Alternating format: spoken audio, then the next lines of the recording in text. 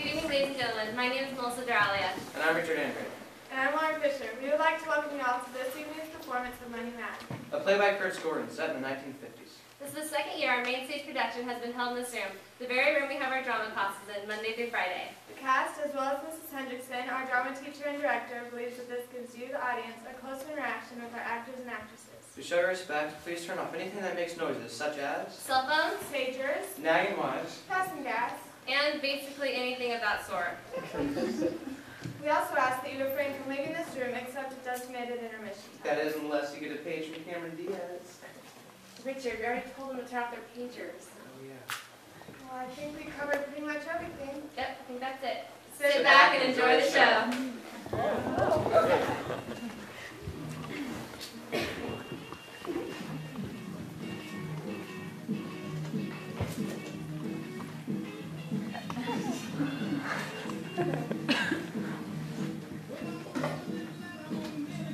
Abby, are you up to yourself in there? So far as I know, if the kids were here, I'd hear them. Miss Blake is out shopping.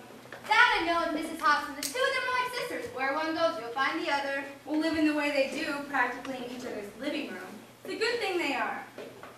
What's cooking over at your place? Oh, I'm just gonna bake a pie. Can you be leaving what you're doing? Sure, I'm just dusting up, giving the place a few licks before I go. There's something new I'm to be showing you. What'd she buy this time? Oh, it's worth a good look. This, you'll have to be seeing for yourself. Is it one of those handy-dandy gadgets she's always buying? Tis that and more been thinking this won't do everything but give you a permanent wave. I'll be right over. Oh, fresh out of eggs and swipe two on your way over. Sure, the hens will never miss them. Ricky Hobson, where would you be laying your hand on this banana? Found on the kitchen table, Maggie. There are 3 more out there. It's 4. I'm gonna need it. Maggie, what's one banana gonna hurt? It'll hurt me pie, that's what. Whoever heard of banana cream pie without bananas? 4 bananas. Just go comb your hair. Fine.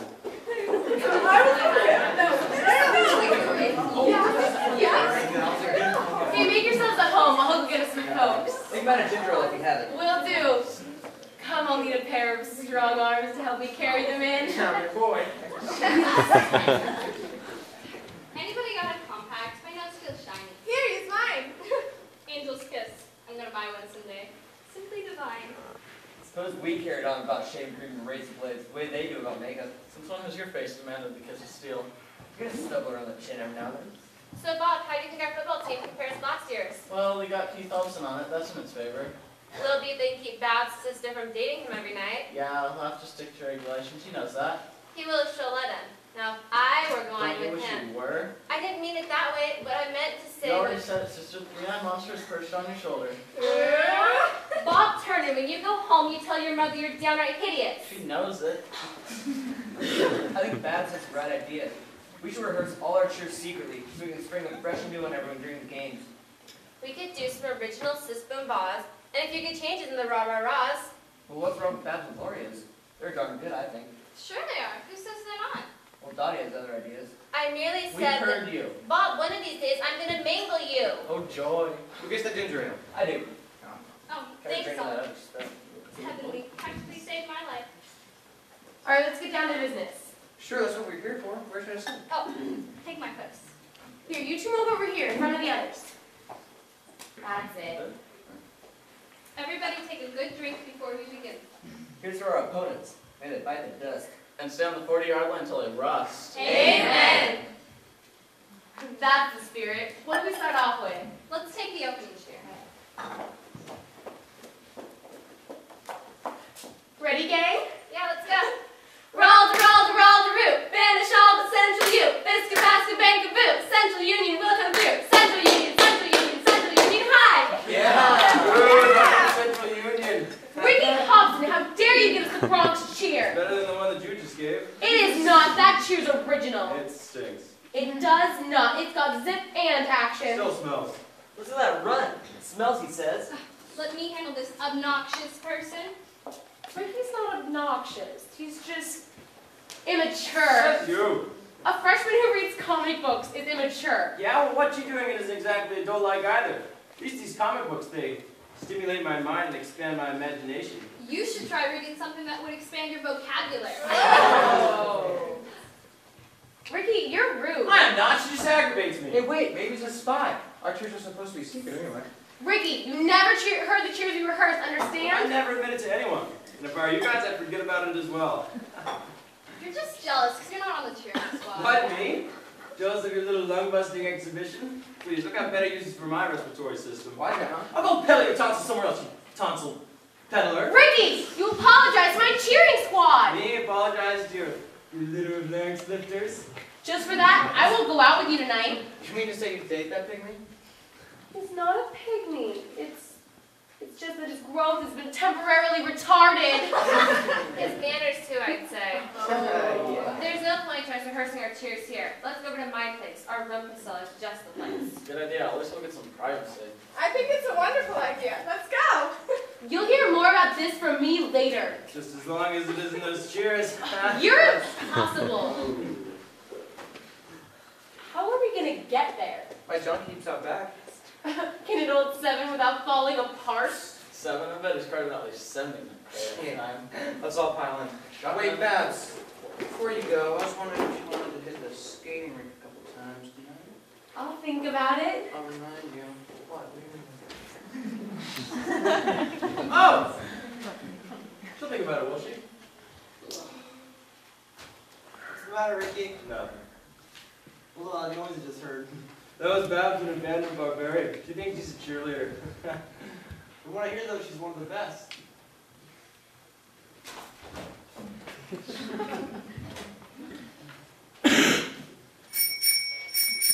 I'll get it.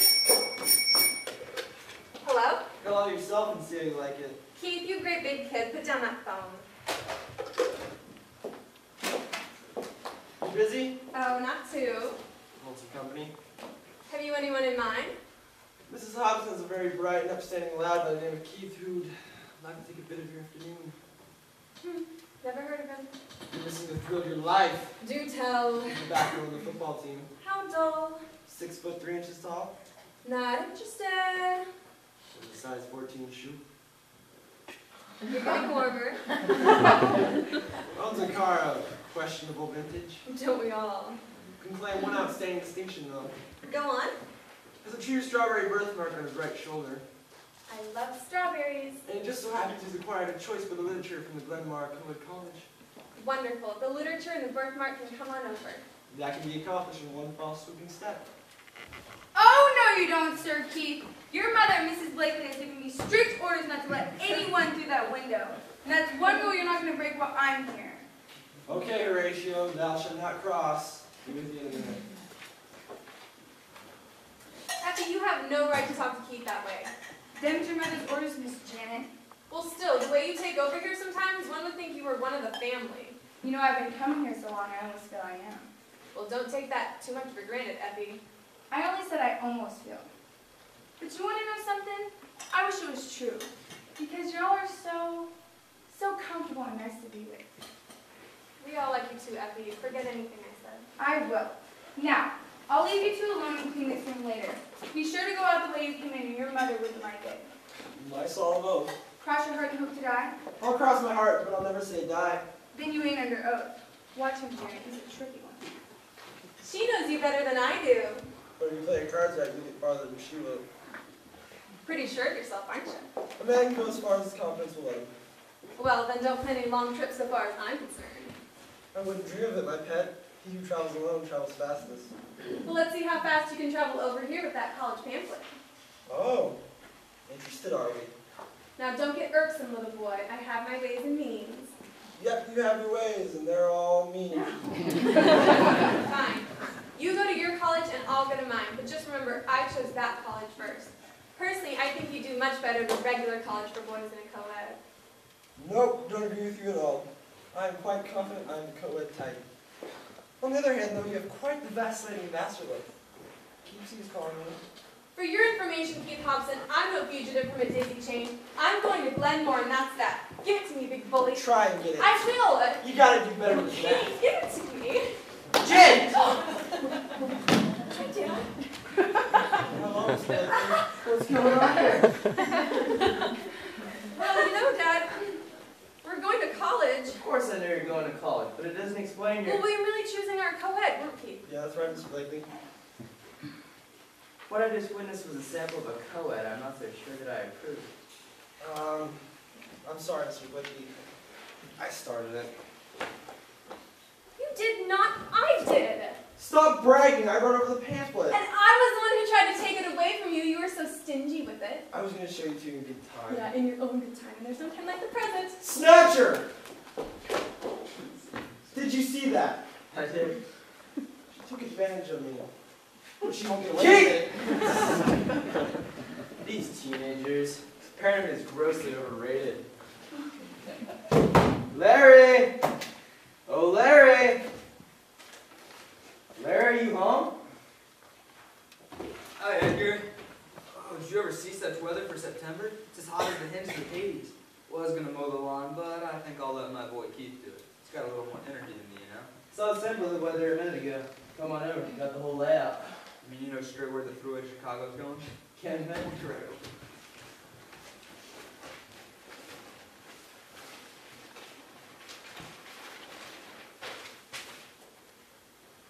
Hey, listen, Edgar, I'm glad you waited till Maud was out of the house. I don't want her to know what's going on here. I don't want Cora to know what's going on either. Here, take a look. Oh, yeah. This is right where it goes. Up around the town here. Makes a definite curve and goes straight down to the lake, but what's that straight down the line right there? That was the original layout of the thruway, but politics and nature's obstacles changed its course. Don't see why it would. It seems like the more straight that the way, the more practical it is. There's two reasons why it isn't going to go that way, Larry.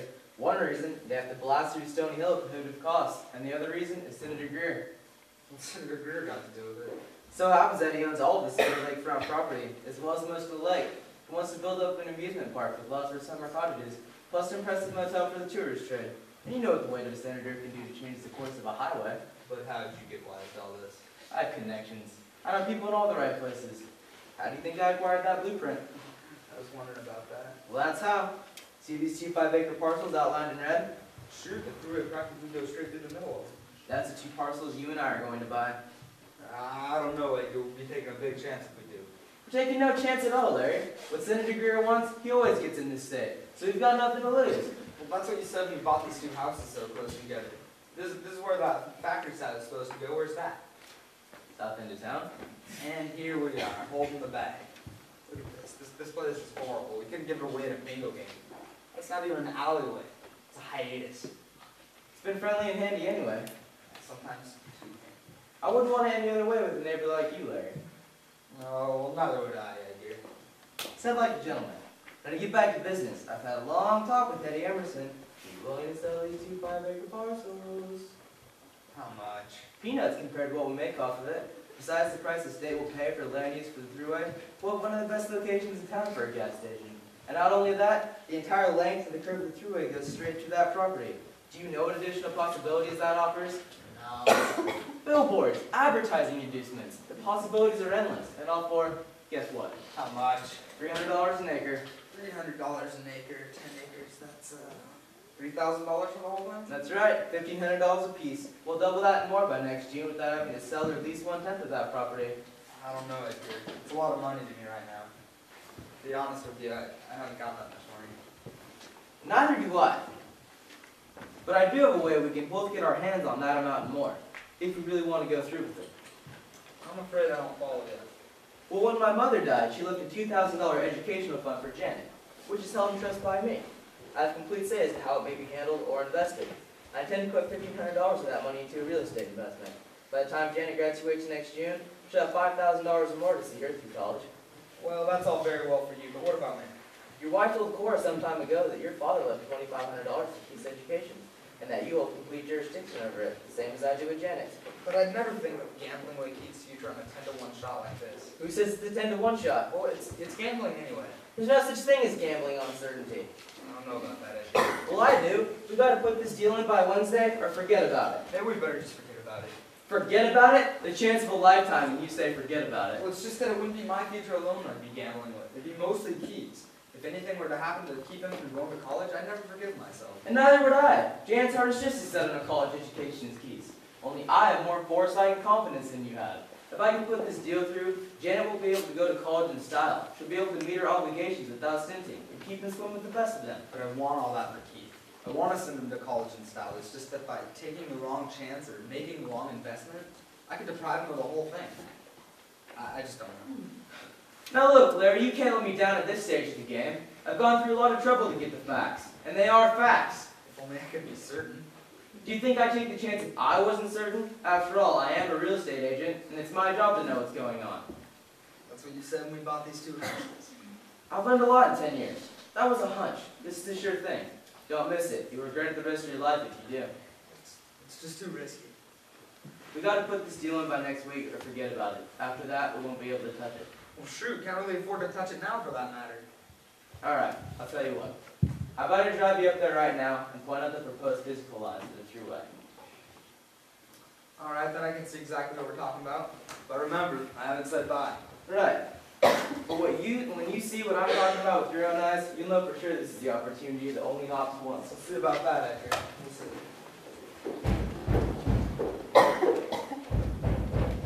Bang all you want on that door. You're not getting out of that linen closet till I'm through with this pamphlet. Who's doing all that banging? I rather imagine it's Keith. And what's he banging for? He wants to get out of the linen closet. Then why don't he? For the simple reason that I shoved him in there when he tried to take this pamphlet away from me.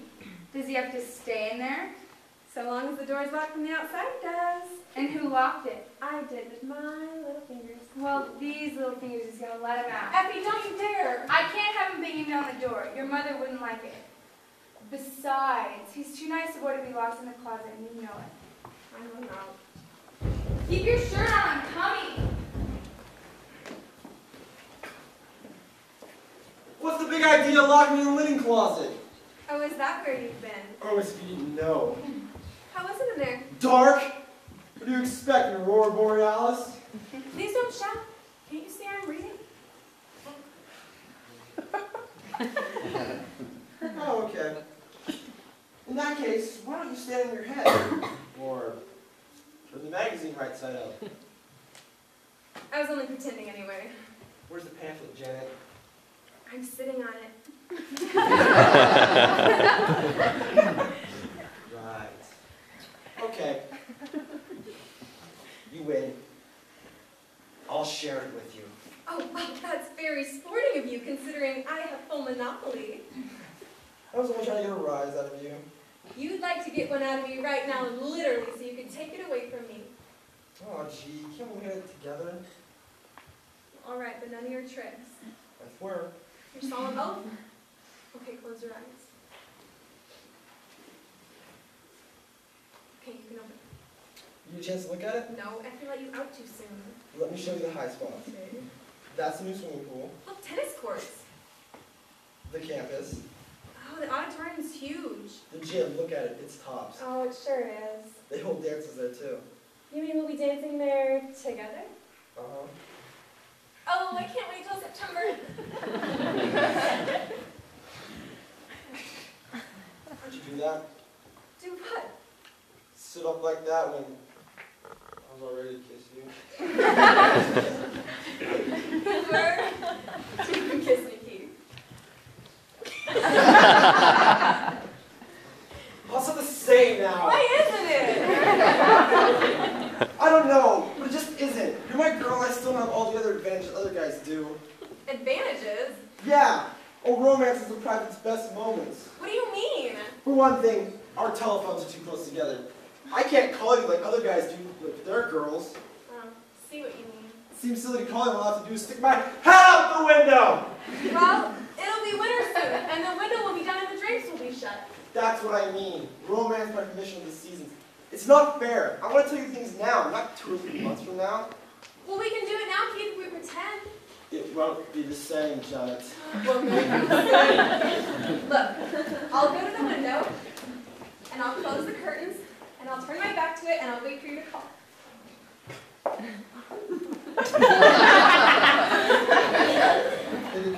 We'll make it work. Okay.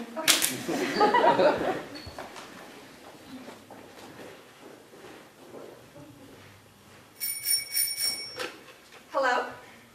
Yes, Keith, it's me.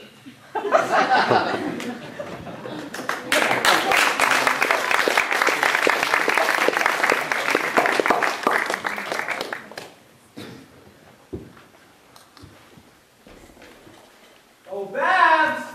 Babs! our new roller skates today. Look, look, look. Silence! Oh, sorry. Fast, fast, wheels. Look, look, look, look, look, look, look. Quiet! Oh, forgot. Sorry.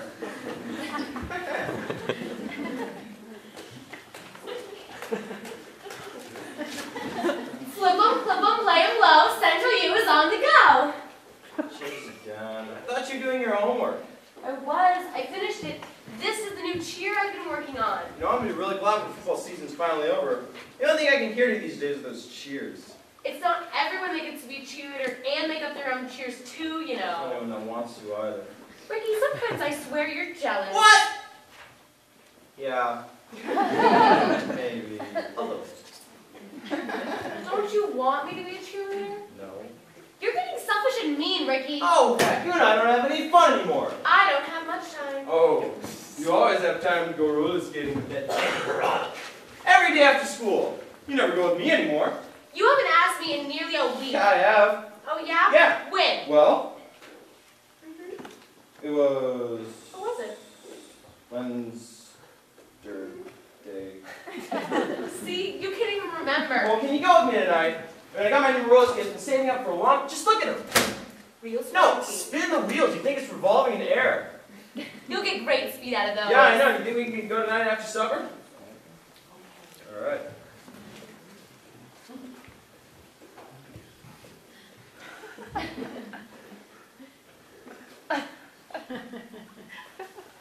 Why are you looking at me like that? Ricky, have you got good lungs? Sure. How's your breath control? Fine, I guess. Have you got volume? What do you mean by volume? Can you yell? Yeah, I can out-yell anybody on the block, including you. What? I need someone to replace Jimmy on my cheering squad. He had too many subjects and was forced to drop out. Do you really think I can do it? Sure, I'll try you out. All right. Tell me what to do. Scream. I want to hear how loud you can yell. Tell me when. Go! Ricky, you alright? You ain't sick? No, of course not. What is going on in here? Oh, I'm just trying out my voice. Trying it out? Sure, I thought you were stretching it out. Ricky, it was wonderful. You're in. Emma? In what? My cheering squad mother, Jimmy, had to drop out. I might have known. We thought he was being murdered. What's wrong with Ricky? Oh, are you alright, darling? I'm fine. All right, can a guy not yell when he wants to? Not that loud, dude. You gave me a terrible start. I thought you were hurt. Nobody yells that loud when they're hurt. They can't. It's all my fault, Mrs. Thompson. I was trying out Ricky's voice for my cheering squad. Oh, is that all? We can't have any fun in here, Babs. Let's go outside. I'll be with you in a minute. You go down to the vacant lot if you're going to practice cheers. The neighbors have some right to peace and quiet. We're not going to yell the cheers, Mother. We're going to say them. Come on, Ricky. I'm disappointed. Thought for sure there was makings of a good scrap in that scream. Nothing exciting ever happens around here. You're always looking for a good scrap, Miss Maggie Murphy. That reminds me, I got a bone to pick with you. Well, bring it up with lots of meat on it. There's nothing like a good argument to rejuvenate me. But this is one argument you ain't gonna win. There ain't been a day when the work went down for the count. I think they like to argue. It's nice to get along so well. Yes, it is fortunate for us that they do. Yes, well, I better be getting back. I have dinner on the stove. Well, so is mine. But sit down a minute anyways. It seems as though I'm always picking up after Babs. I know what you mean. My boys get to learn what hooks and coat hangers are made for. You know, Maud, I'm glad that Jen and Keith have chosen to stay at college, aren't you? They won't get lonesome away from home. They'll be comfy for one another. Yes, I feel the exact same way. It's so comforting. I will miss them when they go. Yes, so will I, but it's still a long way off. Only a year, and you know how time flies. You think it's true? It must be, or the paper wouldn't print it. My father surprised me. I never knew he'd be such a clam about something like this. What puzzles me is where they got the money for it. I mean, we're always broke, or so my father tells us. Probably borrowed it or something. What's this about borrowing? Mother! Hi. Didn't see ya.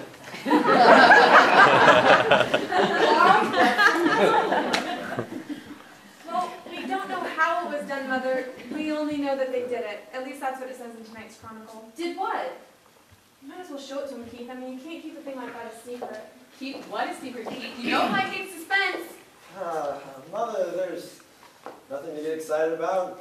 Just that Pop and Mr. Blakely invested in some real estate. Real estate? What? Again? Where? When? Here, read tonight's Chronicle. Bring them down. I don't like the way this is shaped confident more distant than Seattle. I wonder where they did get the capital to invest. I'd like to know that too. I always thought we were moving from hand to mouth and 2 skips ahead of the sheriff. The way we've stretched ends to meet, we're doing everything but setting a place at the table for the sheriff to come and get us. It's the Emerson property. And 10 acres too. What good is it? Nothing but uncultivated farmland. And full of rocks. The price! It has to be a misprint. It can't be, it's spelled out. But $3,000? Where did they get it? They haven't got $300 between them. They borrowed it. They had to. How? A loan maybe? The bank? Mortgage. They mortgaged our homes. Our very roofs.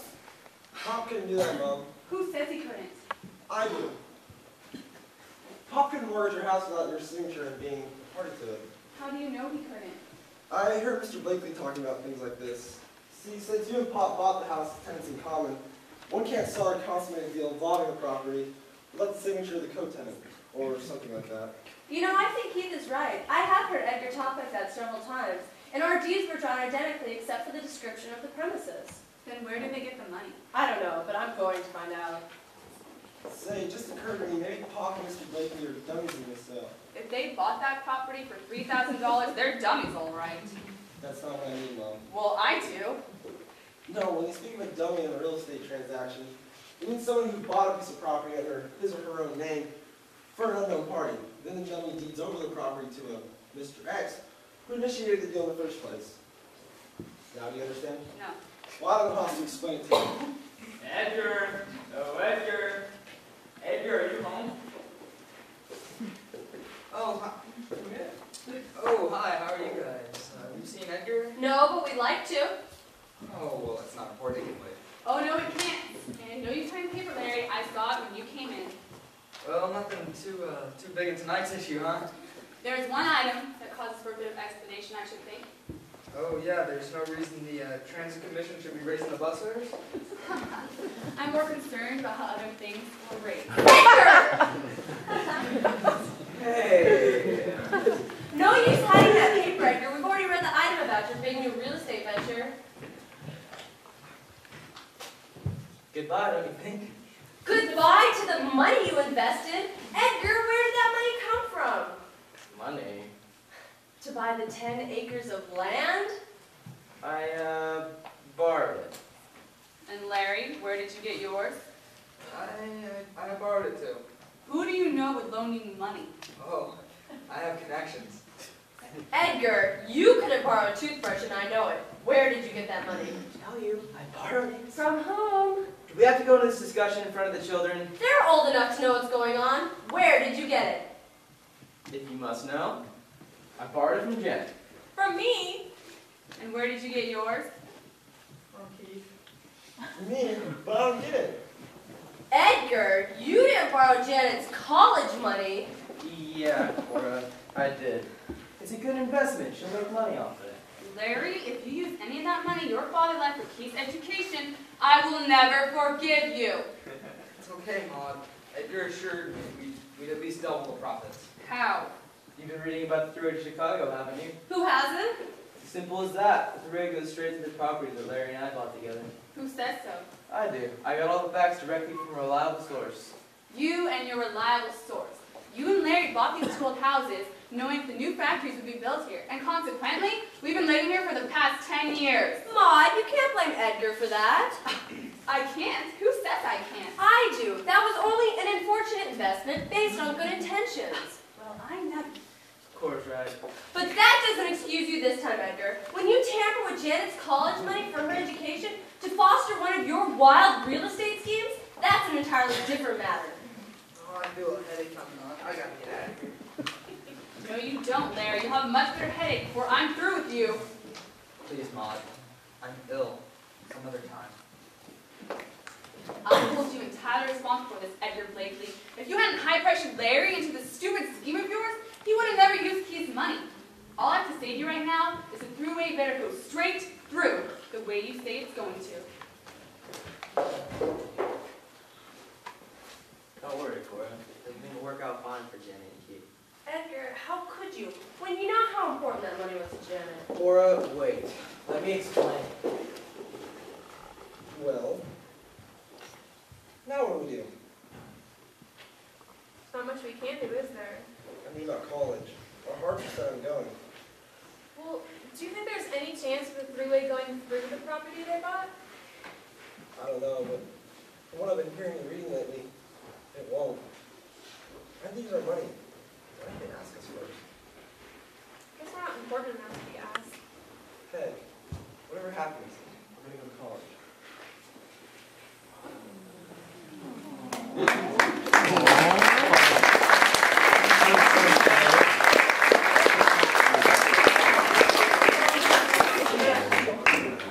This concludes Act 1 of Money Math. We'll now be having a mandatory 10-minute intermission in the student union, and the drama club will be selling coffee and desserts. So if you will all please follow me.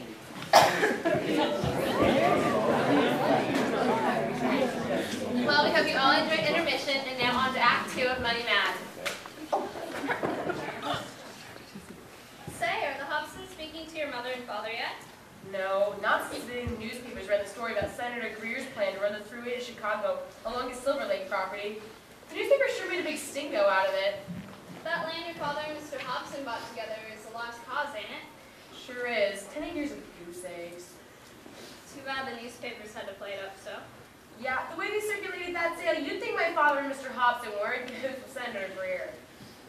Made them the laughingstock of the town for over a week. That didn't help matters at home either. Those heavy curtains have been drawn tight ever since, and the Big Mac is still on. Kleenex will work. No vibration. See how the white wrapping tissue is. It'll work, but it tickles too much. Here, you try.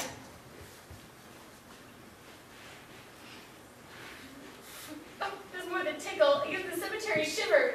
Looks like wax paper's their best Oh, bet. here it is. Is it true that your father actually forced Mr. Hobson into going in that real estate deal with them? Of course not. My father merely talked Mr. Hobson into it. That's not how Mrs. Hobson puts it. She says her husband was unduly influenced by your father and high-pressured into it. That's not true. My father lost just as much money in this deal as Mr. Hobson did. They're just poor losers, that's all. And Mrs. Hobson blames us for the whole thing. Even Ricky's been a little stinker about it. What's he done? Everything his mother and father could think of to annoy us. Like what? Put signs on his window saying my father's a crook, a thief, a swindler, a confidence man. And when he knows someone's in here, he runs his roller skate over the pane of the window. One day, he Bon-Andy our window and drew pictures on it. What kind of pictures? Kid stuff, you know, faces with thumbs in the ears and a tongue sticking out. One night, he put a rat-tat-tat on our window and kept annoying us until 1 in the morning. That's the night my father and Mr. Hobson nearly came to blows. Oh, man.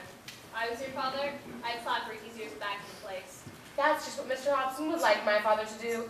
Then he could have him arrested for assaulting a minor. Man, must be fun living here not knowing what's going to happen next. More exciting now than it ever was. How so? Maggie and Effie have declared an open war. They battle at the drop of a dishcloth, and that space between the windows is no man's land. What's your sister and Keith doing about it? They've stayed out of it so far. Do you think it's because they're in love? Could be, they sure don't act normal. It's a shame Janet can't go to college now. Keith can't either. This real estate deal put everyone in a hole. What a jumble. I wonder what they'll do after they graduate high. They're planning something, but I don't know what. Maybe they're going to elope. Say I hadn't thought of that. There's nothing like a common tragedy to draw people together. They're drips if they do. Here, let's try the combs. Not bad. I should say not. Our two-comb symphony band is going to be a hit at stunt night. One of a kind. Jimmy can play the drums, Eddie will be the metal washboard, Bob will play the cymbals, Alma, Dottie, you and I can play the cones. We can add to it if we need to. All we have to do is choose a musical number with a lot of pep and rehearse to the hilt. Oh, and doing it in hillbilly Ozark costumes will give it just the right touch. Can't miss. I got some music at the record shop the other day. I have it in my room. We can price with cones and see which one's best. Sure. The sooner we get started, the better. We've got to make our act short, fast, and snappy. That's the secret of show business. Throw it to them fast and leave them laughing before they get a chance to think about it. Oh, sorry, Gloria. Please excuse me. Oh, it's okay. It's too bad you can't go to college. You're not supposed to know. It's top secret.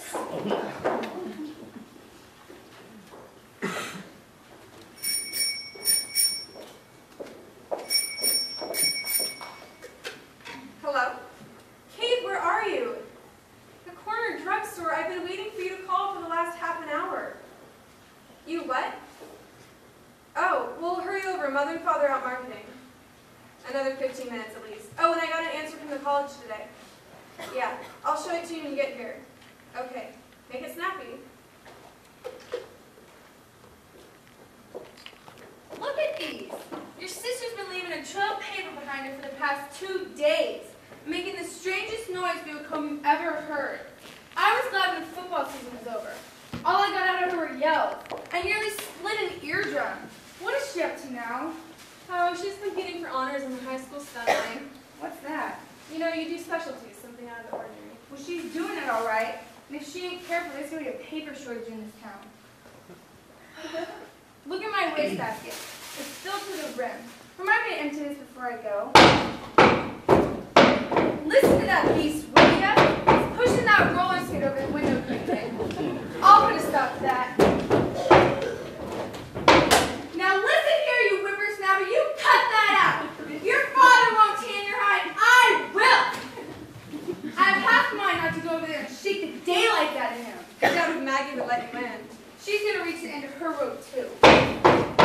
Now it's the lower pain. If you don't want to stop for that, I'll give him a lower pain you know where. I sometimes wonder how long all this nonsense is going to go on before someone starts using his head. I'm going to use mine right now. I'll be right back. Ricky, why don't you grow up? Oh, Janet, can I go have some fun? Fun? You're developing into a pet. But I don't mean to be honest, I don't. My father pays me for doing it. And yeah, I gotta get out of it too. No. Your father should be ashamed of himself. No, Janet, don't get mad at me. If I don't do this, then how do I get paid?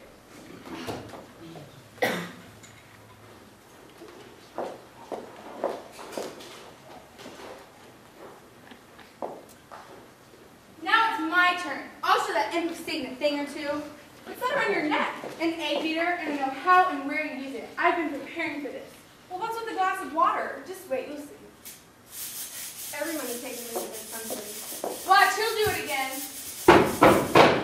Now it's my turn.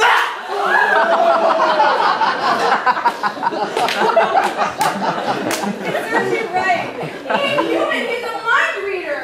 What kind of shenanigans is going on in here? You tell me it started over at your place. Sure, it's peaceful as a mill pond over here. And just as wet. You tell that water rat I'll cook his goose for him. Oh, your goose has been cooked for some time. Well, you ain't been having the good sense to face yourself. Now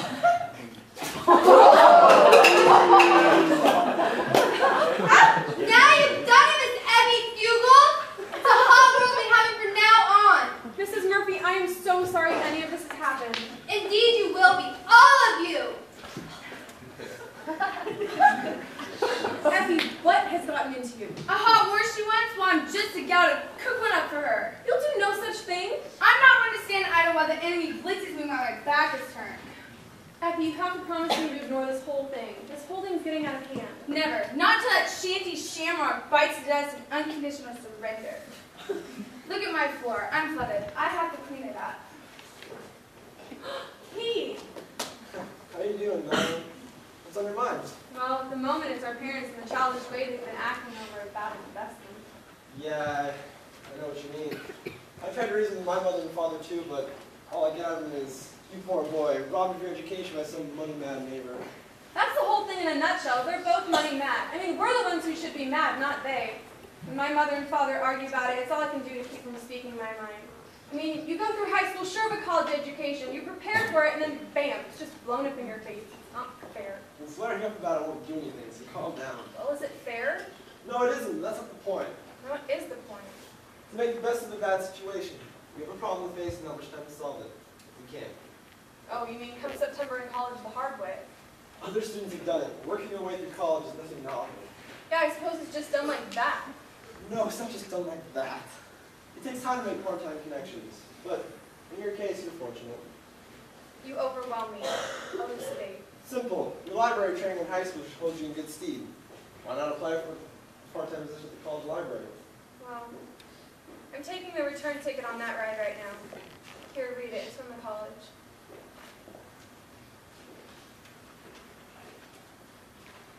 Simple, isn't it? I'm blown away. It says here there may be a possibility of a part-time position and that your application will be considered.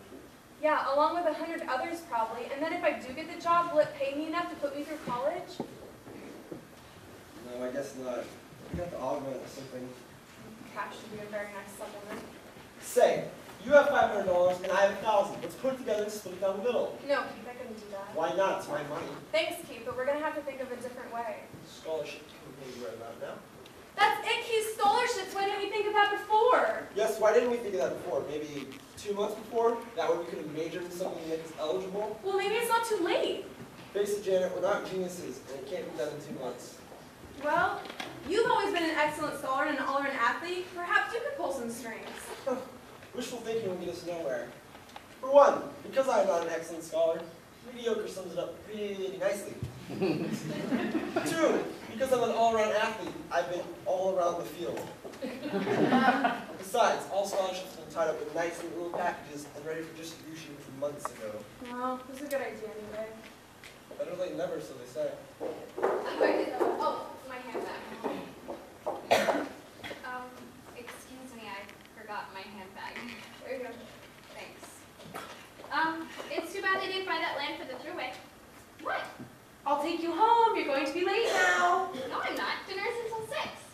Anyway, my father was up there the other day and he said that there were a bunch of men looking it over.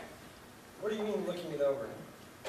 He said that they were doing some digging and poking deep holes in the ground. What do you mean poking holes in the ground? That's just what he said. They had an instrument with them too.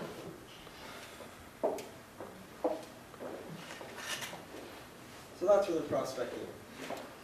Come on, we're going up there right away. What's this all about? I'll tell you on the way up there. There's been some rumors going around, but I didn't think it was in that area. Let's go. Well, sure, if you know what you're talking about. Dude, let's go. Uh-oh, your mother's falling back from the weekly bull market. Let's go the back way. Sorry, Effie. Don't tell me it was an accident. You houses are full of mayhem. Don't listen to her, Keith. You should feel ashamed of yourself. Collaborating with the opposition? Wow, what a coincidence. Just the 2 little angels I was looking for. They aren't angels, Effie. You're darn tootin' you're not. But if you don't stop leaving a trail of paper wherever you go, you're going to be fit applicants for hearts. The trouble with you, Effie, is you have no imagination. Whatever you're picking up ain't no imagination, or mirage either. If you're going to trail paper, trail to the nearest wastebasket. Come on, Gloria, I'll take you home. Effie has no aesthetic sense. Aesthetic sense my rear rib. What's next?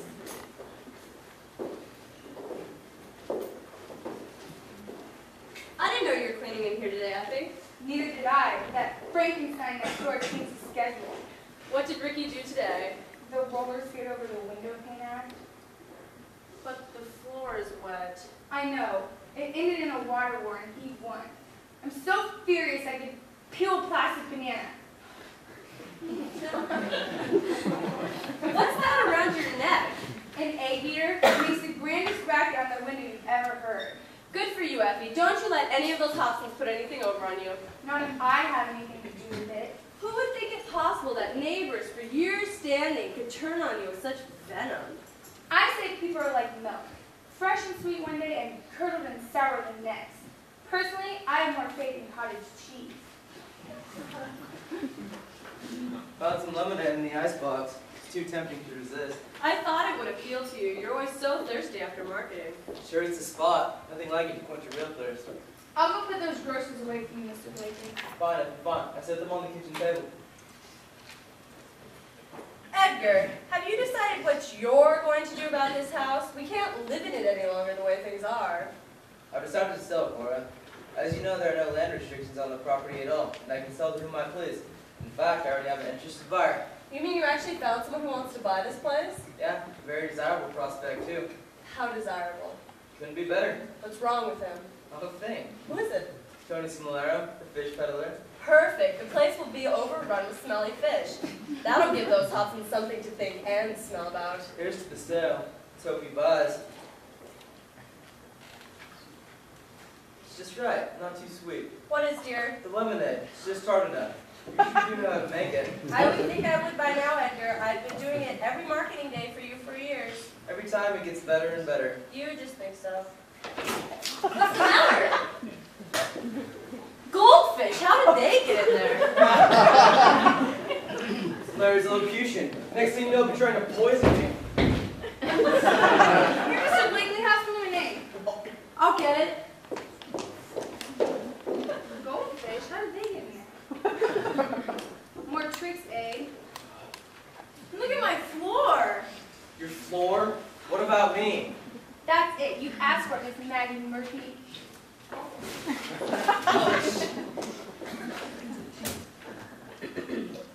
This is the end. I'm selling to Tony Smoller the first thing in the morning. Now, I'll give it away.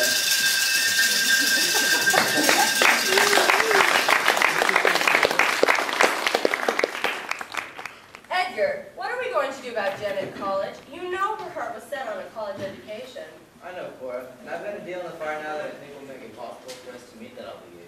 How? She only has $500 left in her education fund. We'll be able to augment that within another week. Tony Smoller is taking out a 10-day option on this house, with the right of purchase within that time for $10,000. But that's what we paid for it. We'll be darn lucky to get back our initial investment. This neighborhood is deteriorating fast. I'll be glad to move out of it. So will I. And Edgar, when we move into a new place, let's choose a house where we won't be living in our neighbor's laps. Amen to that. Oh, and Cora, what do you think Tony Smoller was planning on doing with the place when he buys it? Live in it, of course. He used part of it as his residence, but his main object in buying the house is to convert it into a fish market. Wonderful. That'll give Maud something really to contend with. I wonder what she'll say when she finds out. I'd like to be a mess in their house when the news breaks. So would I. Maud will be furious, I hope. It's quiet, isn't it? Unusually so. I wonder what's going on. You spoke too soon. I knew it was too good to last. Ricky, cut out that infernal racket. I've got one of my migraines again. Oh, you hear that, Cora? Larry has a migraine headache again. Oh, joy. I hope it lasts till we move. Then we'd have some peace around here. By the way, where did Janet go tonight? She went out. Where? She didn't say. Do you think she's seeing Keith? I don't know. You know I've forbidden her to see him. And that's where I think you're very wrong, Edgar. In spite of his family, he's conducted himself very well. He's a Hobson, isn't he? Naturally. Once a Hobson, always a Hobson. That was a corny remark, and I don't share your views on it whatsoever. Personally, I think Keith is a fine boy. You women, you're all alike. I'm sure most men are glad of it. You know what I mean. You allow an attractive male to blind your reasoning. I'm not blinded in the least. I've always liked Keith. He's been an exemplary student straight through high school, and he's well liked by everyone. It's not good enough for Janet. You sound like the turn of the 19th century, Edgar. Suppose we let Janet decide for herself. Whose side are you on? I'm merely trying to be fair. If she's seeing Keith on the outside tonight, and I find out about it, she's going to have to answer to me. If I know Janet, and I think I do, she will answer to no one as long as she thinks she's in the right. She's too young to know what's right for her. Edgar, sometimes you don't make much sense. Janet is not a child. In June, she'll be a high school graduate, and that places her on the threshold of womanhood. So what? It's high time we both admit it and respect it. She's reached an age where she's capable of making her own decisions. Answer that way, Cora. What's the matter? Too helpless or too lazy? Hello? Yes, she's here. One moment, please. Babs! Babs! Yes, Mother? Telephone! Be right down. I know I'm never going to finish this sweater in time for Cousin Martha's birthday. It all depends on which birthday you're knitting it for. That's right. Rub it in about the Argyle socks. There's always next Christmas, dear. Oh, by the way, isn't tonight dress rehearsal night for Babs' that night act? Yes, they're having it at Gloria's house. Hello? Oh, hiya, Gloria. Well, gee, that's too bad. Well, I don't know. Let me ask. Dad? Yes, Babs? Gloria's mother isn't feeling well, and she was wondering if we could have a rehearsal at our house tonight. Ask your mother. Mother, would that be okay? I don't see why not. I should warn you, it could be quite noisy. Did you say noisy? I'm afraid of that kind of an act. Good. Call him over, and the noisier the better. Mr. Hobson has a migraine headache. Thanks, Dad. Gloria? Yeah, my dad said it'd be okay. And we don't have to spare the horses either. We can be as loud as we want. Okay, bring the gang over when you're ready. All right. How do I look, Mother? Am I hillbilly enough for you? You look like something the rag picker forgot to take with him. Great. That's exactly how I want to look. What you kids won't think of today. We want our act to look authentic, Dad. The rest of your act is as authentic as you. I'm sure they'll be hauled off to jail for something or other before they even get here. Most of the gang looks worse than I do. I've got to go finish my makeup. I'll see you guys later. You know, this whole stunt night act was all Babs' idea. I think it's very clever, and I hope she wins one of the prizes. When she tackles anything, she really goes all out. Takes after her father. I never do anything by halves either. You certainly don't. You swallowed hook, line, and sinker, all in one gulp. One of these fine days, you'll have a cause to eat those words. I've swallowed them before, and all I got was indigestion. Wives. You're all the same. You never see further than your noses. We don't have to. Our sense of smell takes care of the rest. Smart around the edges tonight, aren't you, Mrs. Blakely? Where did I put that cotton? I'm sure I had some with me.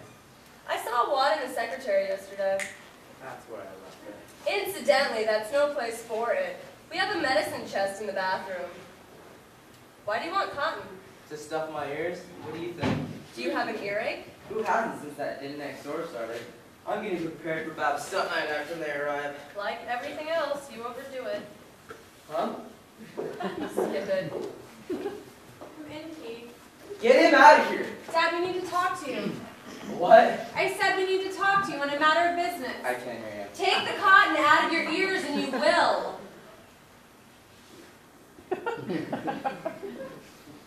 What did you say? I said we need to talk to you on a matter of business. What's he doing with you? I asked him to come because it involves both of us. What possible business could he have with me? Indirectly, it means a lot to both of us, Mr. Blakely. Indirectly what? The property you and my father bought, our money paid for it, and we'd like you to deed it over to us. Deed it over to you? Don't you know that minors can't own property? Why can't they, Mr. Blakely? They're not of age. If that's the case, then what happens to the property left to minors after their parents die? A legal guardian is appointed to them by the courts to look after their interests. So, since our money paid for the property, who are our legal guardians? Your parents? So, say you want to sell the property? You can't without your parents agreeing and entering into the transaction as your legal guardians. Sounds awfully involved, Dad. It is. Until you both reach the age of 21, you have to rely upon your parents to provide for you. Provide for us? That's what you and my father haven't done. If it weren't for you and my father's mad money schemes, we'd be going to college this fall. Keith, that's unkind.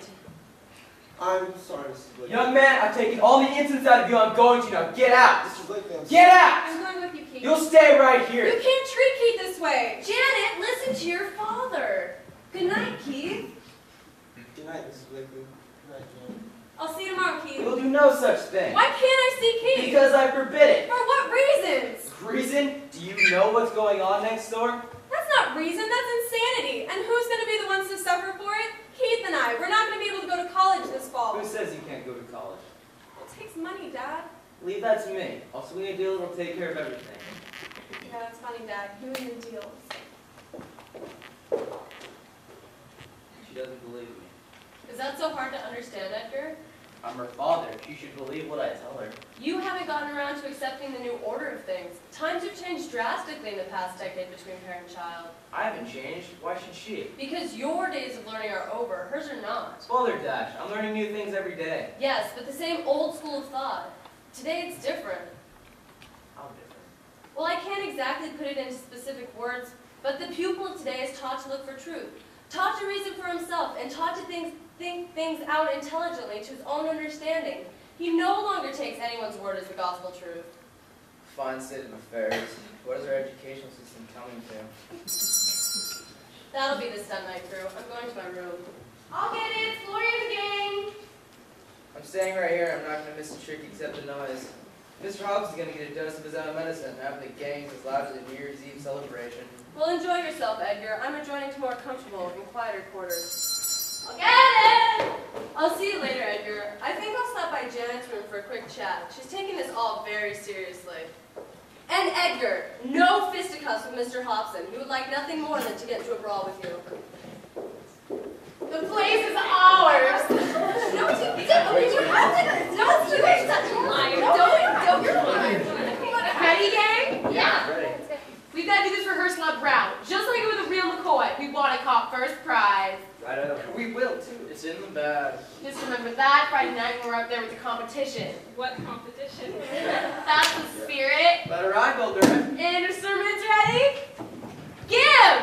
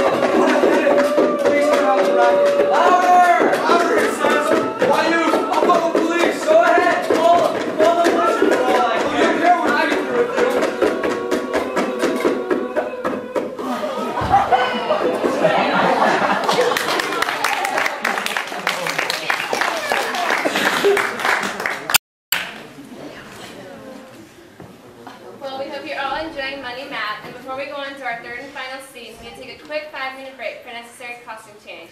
This is also the time if any of you need to use the restroom. Remember, a quick 5 minutes. Thank you. Now on the third and final act of Money Math. Who's that?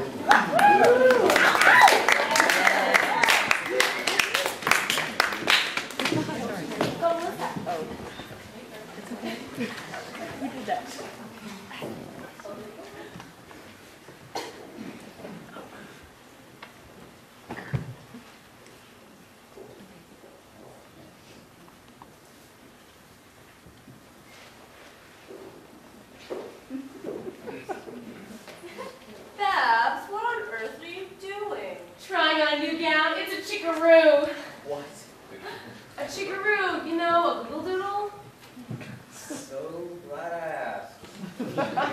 She means she likes it. Which gown is she talking about? The one in this magazine, I'm pretending I'm modeling it.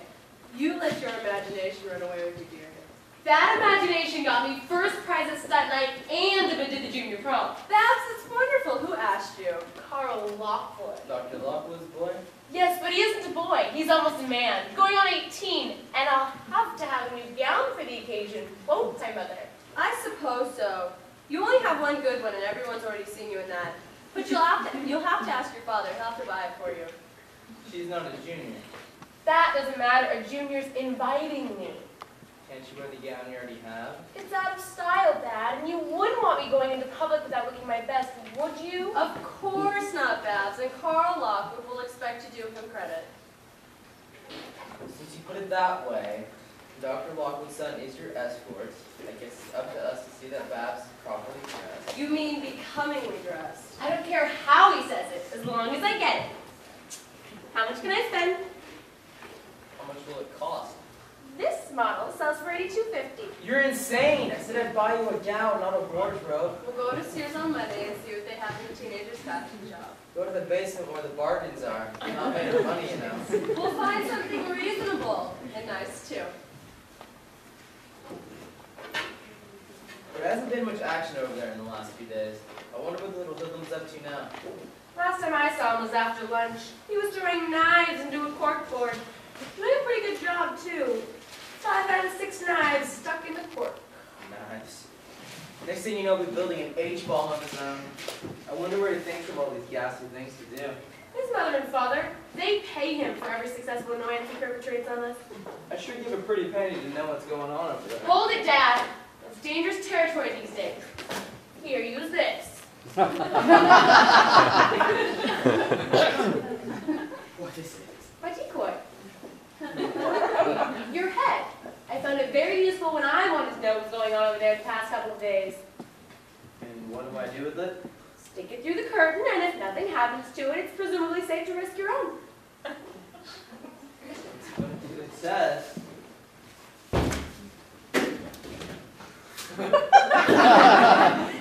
See? It's the 4th knife I've collected in 2 days.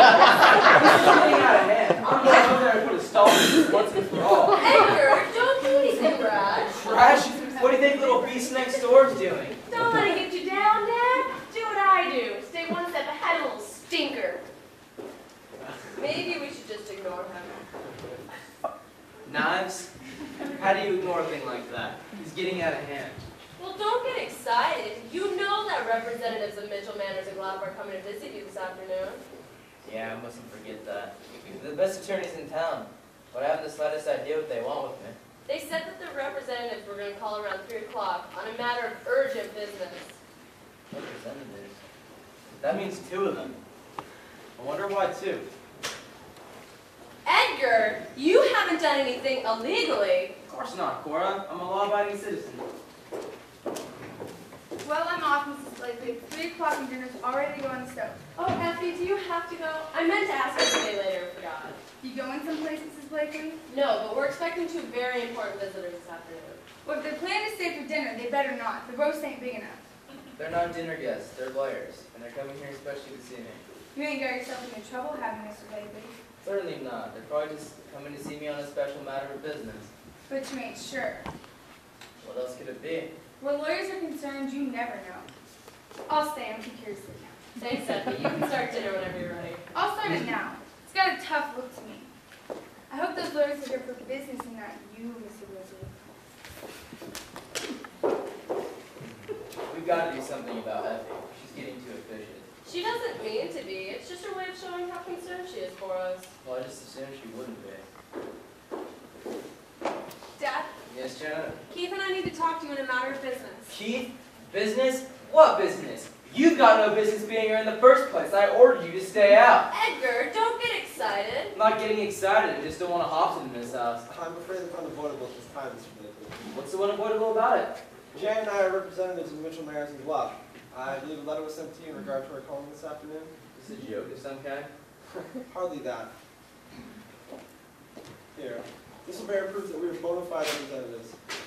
Good afternoon, Mrs. Blakely. Hello, Keith. What's this all about? That's what I want to know. This letter declares them as representatives of Mitchell Manors and Glop, all right. But it also says they're here to transact a very special matter of business. That's right, Mr. Blakely. It seems you're a bit too hasty in drawing up the deed to the Emerson property that you and my father bought jointly with our money. There's nothing wrong with that deed. I've drawn up hundreds in my time and I know what I'm doing. In this case, there seems to have been an error of omission. I never leave anything out. In the eyes of Mitchell Manors and Glop, it seems you have. A very serious one, too. My deeds are never an error. I have a copy of that deed right here in my desk. I'll prove it to you. Here it is. Now what's wrong? I too have a transcript from that deed with me. The error seems to lie in the wording of the guarantee of the instrument.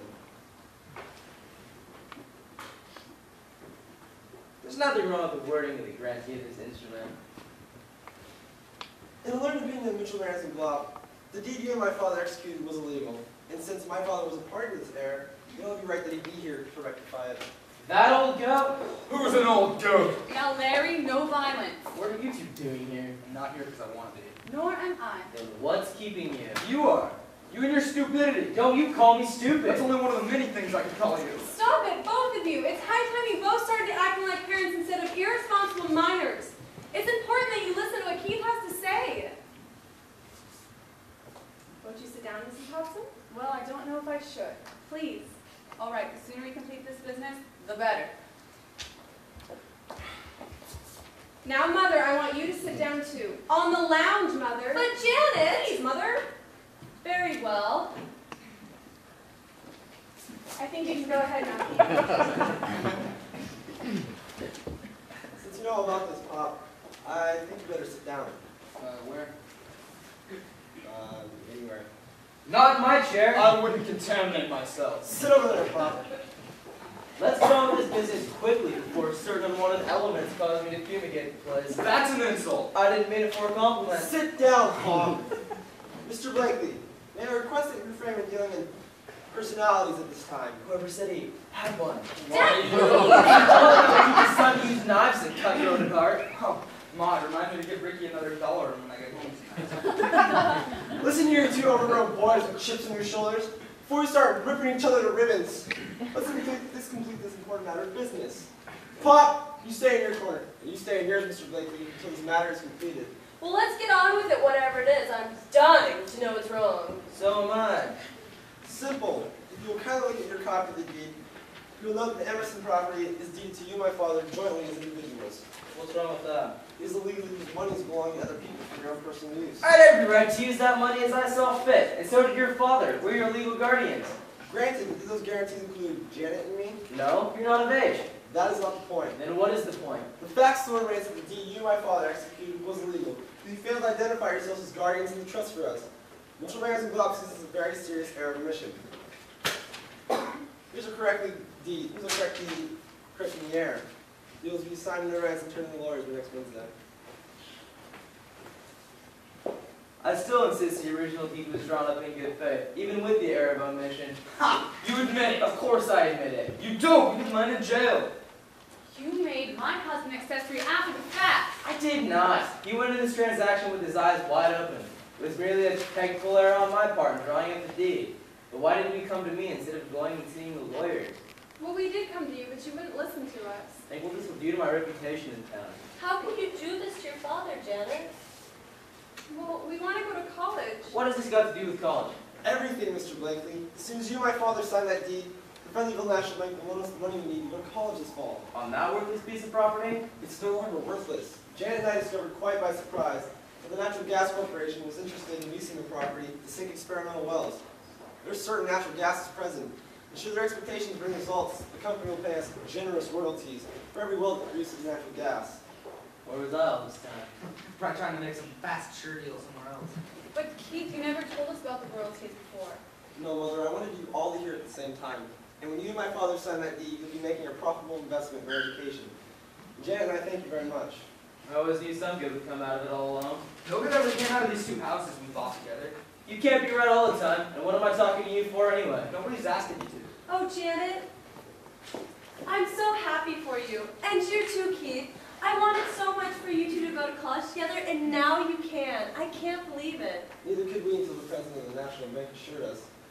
And we're counting on you two to take good care of our royalties when they start to come in for us. Don't worry, son.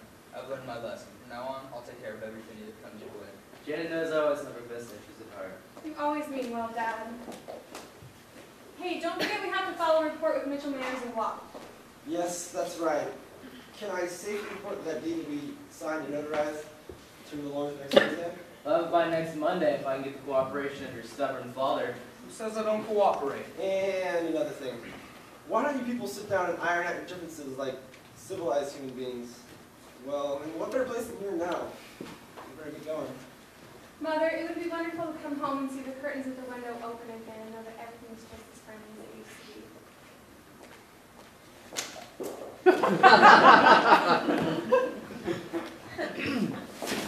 All right, break it up. I heard the whole thing from the stairs. It's not nice to eavesdrop. Yeah, but you'll learn a heck of a lot. I think Keith's right. You need to bury the hatchet, and I don't mean in each other's backs. Perhaps I think it'd be best if you went to your room.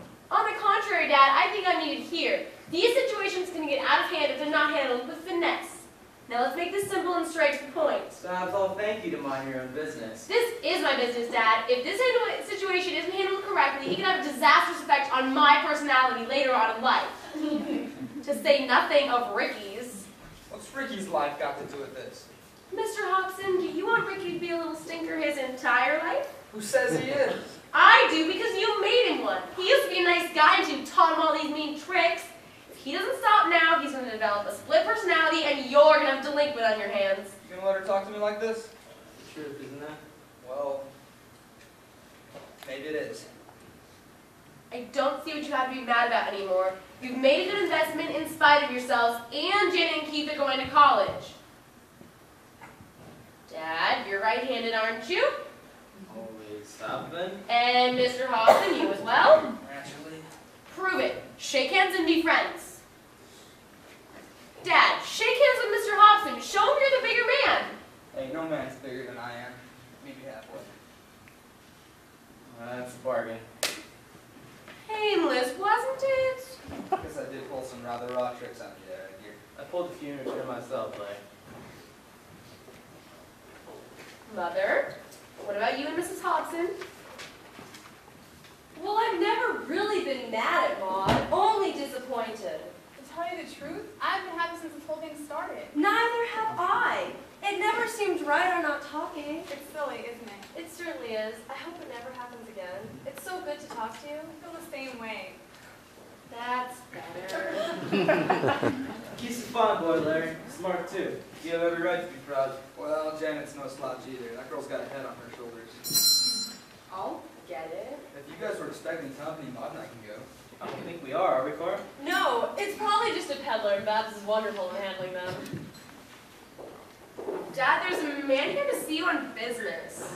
My name is Grant Thomas P. How do you do? This is my neighbor, Mr. Larry Hobson. You don't say, that's just fine for me. How do you do? See, I was going to call on you next, Mr. Hobson. You were? Uh-huh. Oh, and this is my wife, and Mrs. Hobson, and that's my daughter, Babs. You're probably wondering why I'm here. You see, I represent the State Highway Commission. I'm sure you've heard of the Thruway to Chicago? Yeah, we have, haven't we, Larry? A little too much, so. Well, it seems due to circumstances unpredictable, the Thruways had to undergo a few changes, especially in this locality. Now, my mission here today is not a pleasant one. No one is allowed me to support spring news, and it's not exactly glad tidings of great joy. Well, won't you be seated, Mr. Grant? No, thank you, but we'll put my briefcase on this table if I may. Certainly.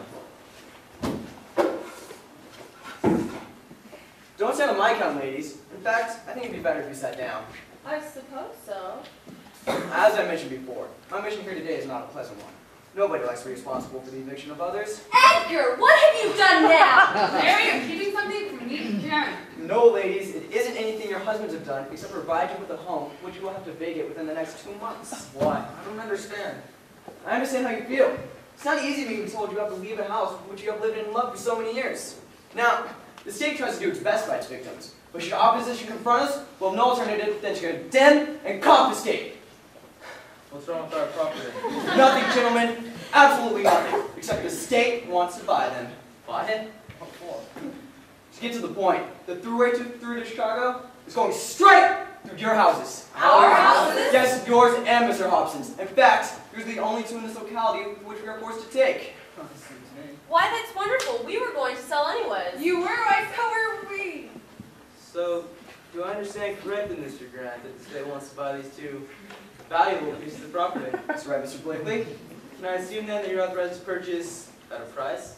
Yes, Mr. Blakely, our price. Wait a minute. Your price? To be more accurate, the state's price. And we don't have any say in the matter. I'm afraid you don't, Mr. Blakely. These properties and their houses have been appraised by the experts. The state has reached what it considers a fair figure. Edgar, don't argue with Mr. Grant. Ask him first what the state is prepared to give you. They never pay enough. Just ask. Come on, Edgar, what do we got to lose? Our homes, the very roofs over our heads. Oh, come now, Mr. Blakely. The state is never that harsh. Very well. What are you prepared to offer? A price that will please you. This part of town is considered business property now. I am authorized to give both you and Mr. Hobson $20,000 a piece for your property. Stop! Did I hear correctly? If you didn't, don't pinch me, because I don't want to wake up. $20,000, that's wonderful. I can't believe it. We will when the checks are written and the papers arrive in the mail. I gather for your reaction, gentlemen. The price meets with your approval? In every way. I should say so. In that case, I must be able to transact business elsewhere. Do you wish any more information? My business address is on the card. Thank you. Wow, engraved. I must be saying my goodbyes now. It's a pleasure doing business with you, gentlemen. Pleasure to meet the ladies, too. Thank you, Mr. Grant. And see you to the door. I have no intention of doing so. This way, Mr. Grant. More company. This must be your busy day, Mr. Blakely. Oh, darn it. How can you sit there in that lounge? $20,000! I'm too happily shocked to move. Here, give me a lift. Thanks.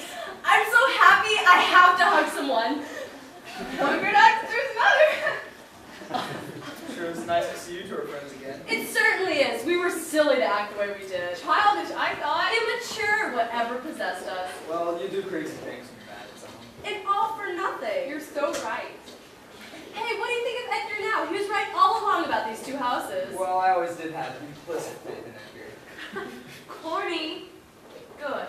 What's the matter? You don't want me to come in? Good heavens. That sounds like Tony Solero. Oh, no. I'm sorry, Tony. I can't see you today. I'll try to get in touch with you on Monday. Why you don't want to see me now? I bring the cash. 10 days she's up. Come to see you, we do. We do the biz all over the time. I bring in the money, I get the house, and yours too. I'm sorry, Tony, the deal's no longer valid. What's the just about it? The option to buy my house expired at noon today. Oh no, this is not so. It says here in the paper, I got it till 6 o'clock. Now she says 3 o'clock halfway down. I got the same thing over you.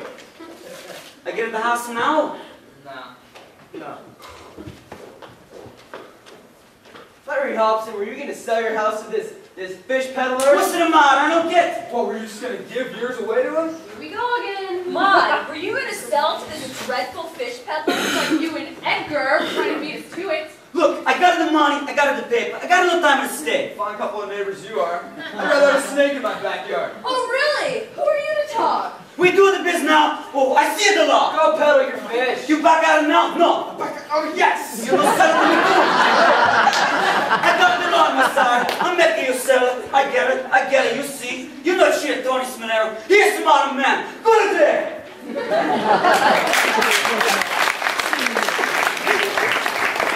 What's going on? Same old thing, Effie. Situation normal. All fouled up. Leave it to you to bundle up the situation. Come on, Mom, let's get out of here. Stand. Edgar Blakely, you'll rue this day. Ricky, shoot the word. What? Ricky, shoot the word. Okay.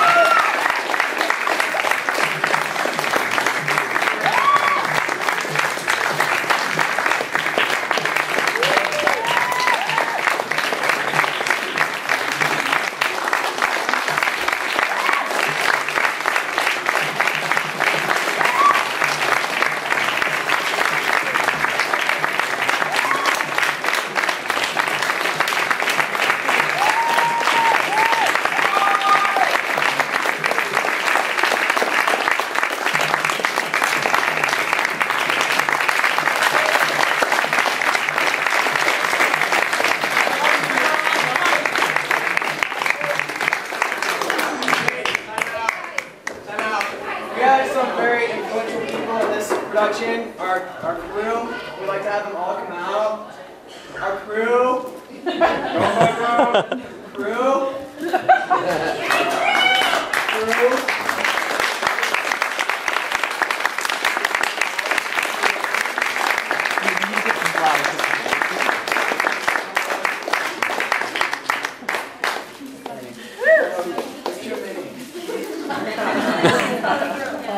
Okay,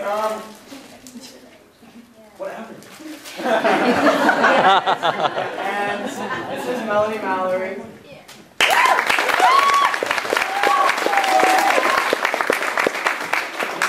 She's a freshman.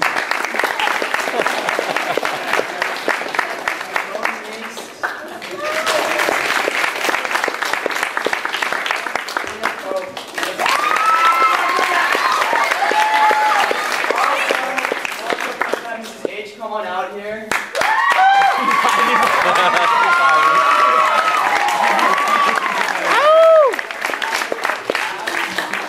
Especially from the seniors, because this is our last time with you on stage. We've got you some flowers. And it didn't come in time, but we also got you a director's chair. And this is a picture of it, so you get to hold on to it for now.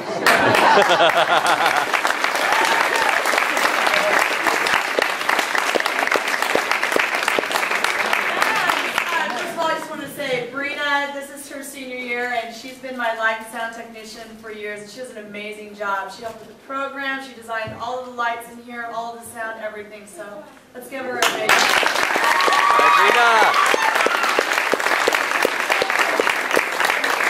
a little house crew, come on out, you guys, everyone.